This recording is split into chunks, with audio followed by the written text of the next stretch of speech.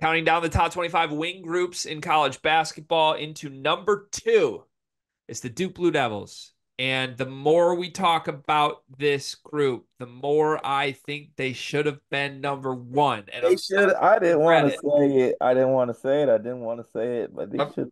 I'm starting to regret it, man. And you'll see the number 1 video on our channel when it comes up, but it's a smaller group of players, just quantity wise than this. And man, this group is not short on talent. 5 players on the Duke roster are players we are going to consider wings. Cooper Flagg, Isaiah Evans, Malik Brown, Con Canoopel, and Mason Gillis. 3 stud freshmen, 2 veteran stars that were brought in to support them. This group can do a little bit of everything from scoring to passing to defense. If this team was a team, if they were 1 through 5, I think this team would be a top 10 team in the sport. They're that positionally versatile and good. And it's just the wing group. So, in my opinion, looking back on it, we had a unanimous team at number 1 that will be revealed next. You can probably guess who it is if you've watched the other videos. I think we botched it. Hand up. I think we all botched it. I think this group should be the number 1 wing group in the sport. Let's go through the depth chart, though. We know Cooper Flagg's going to start. How many other guys from this group of Evans, Brown, Canoopel, and Gillis are going to be starters for the Duke Blue Devils? Oh, see, that's honestly the hardest question I think I'm gonna get when I'm doing this wing video for this group because I really don't know what way Shire's gonna go about it. We do have Malik Brown in the wing category, correct or no? We do. We do. We do. I don't know if it's because other people are getting to me, but I feel like Malik Brown and Cooper Flag are gonna start. But maybe towards the end of the year, it's Khan starting, Khan and Coop.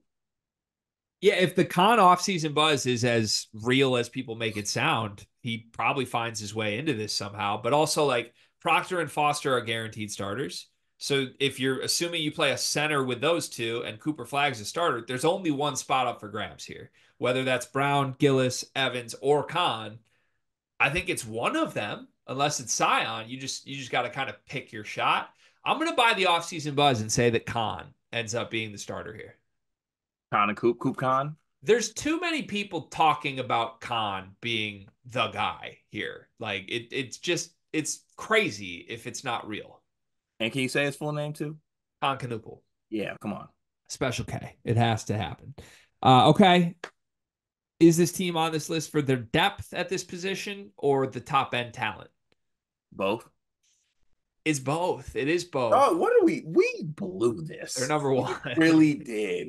I hate us. I really hope we get shit for this. This group has the guy that coaches candidly voted the best player in the sport. And then it has 2 other 5 stars and 2 other veterans, one that just went to the national title. Like what? I don't know what we're doing. I I have hate no us. idea what we're doing. But I think if it was one or the other, if it's top end talent or depth, I actually think it would be depth cart. Like I think this group is deeper more than it is top heavy, even though they have the best player in college basketball. I hate I'm just so mad at us, man. It's truly insane. We normally do a 1A, 1B type exercise. That's what we did for backcourts. How would you prioritize the impact of these players if you were stack ranking them impact wise for Duke this year? Cooper Flag, I assume, is 1. Then go down the list. Who's next? I'm gonna go Coop. I'm gonna go I'm gonna go Khan, Malik, Gillis Evans. You got Evans last. I think so. I'm the impact thing is like we got stuff that Evans can do from those other two guys at the start. I need like defense, old vettiness, impact. Yeah. I think Brown and Gillis are going to provide defense old vettiness in practice and on the bench. Okay, I got you. That's what I think. Like at a certain point, Isaiah Evans is still a stud, man. Like so we are fully in on Duke if they embrace the let the young bulls rock movement. Let the young bulls rock. Let them do it. Why not? They already have been doing it for years, but Duke is not a program that shies away from playing young talent. Yeah, I would go Cooper Flag 1, Con 2, Isaiah Evans 3, Malik Brown 4, and Mason Gillis. All due respect to you, but I think you knew what you were signing up for here. And Mason is on record saying this is the most talented group of players he's ever been around. I think he's probably accurate in that assessment. That probably means he's not going to play a ton. What's the biggest strength of this group? They're the deepest wing group in the country. Versatility is Yeah, my answer because in any given game, if you need defense, okay, put in Malik Brown. If you need scoring, you have Isaiah Evans and Khan. If you need the best player in the sport to do everything, just give the ball to Cooper and get out of the way. If you want someone to stand in the corner and shoot, it's Mason Gillis. You have 5 different options. Jon Scheyer's going to have to play the right pieces, but you can't really go wrong when you have that many good players who can do that many different things. Excuse me, I have the hiccups right now. What's your biggest question with this wing group? I think my biggest question is the old guys maybe kind of holding back the young guys. Not like their fault holding them back, but the seniority thing coming into play when you have these young talented guys that need to be on the floor. I'm really proud of my question for this group. I think this is the question that out of all teams, all position groups, this could define the entire college basketball season, Cart. Duke, like the Duke team. Is this the wings team or is this the guards team? Oh, that is the good question. That's a good one. Because it doesn't matter how good Cooper Flagg and Isaiah Evans and Khan are if this is Tyrese Proctor and Caleb Foster's team. And respectfully, that's a great backcourt. It's a great backcourt.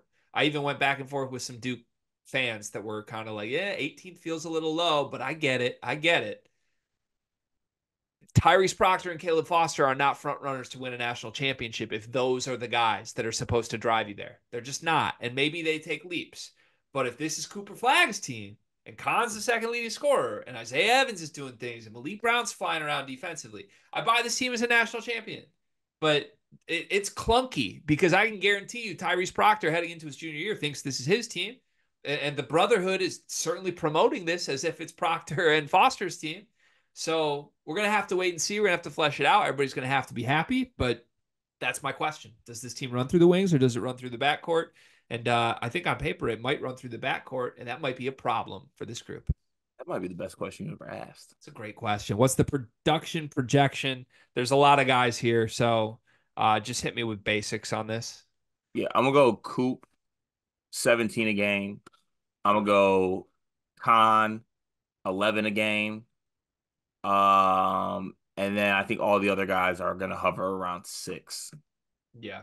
I think there's a chance Isaiah Evans gets to double figures too, but if it does, that probably means like something went wrong with Caleb Foster. So the safe bet would just be Coop and Khan, and everybody else is kind of a bit player giving you offense and defense. What a problem to have. 5 stars being bit players for Jon Scheyer. Yay. Don't you love that? If you like this video, we have 24 more, and I encourage you to watch the video on the number 1 group so that you can agree with Carter and I that we got this completely wrong. It's that time, Cart. Football season is approaching, and you know exactly what that means. It means that we are both going to bet and bet a lot with our friends at MyBookie.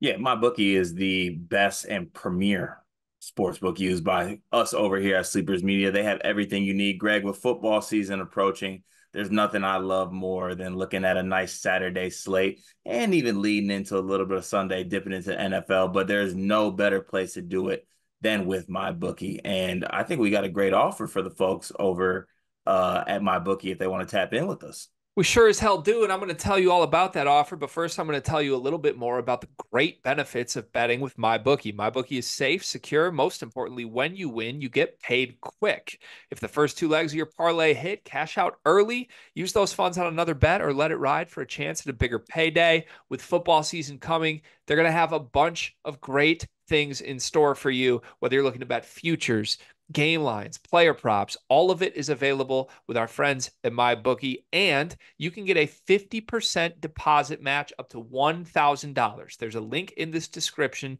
promo code SLEEPERS with MyBookie. Make sure you get that 50% deposit match. Use those funds, maximize your chances of winning as football season gets here, and we'll be there with you every single step of the way.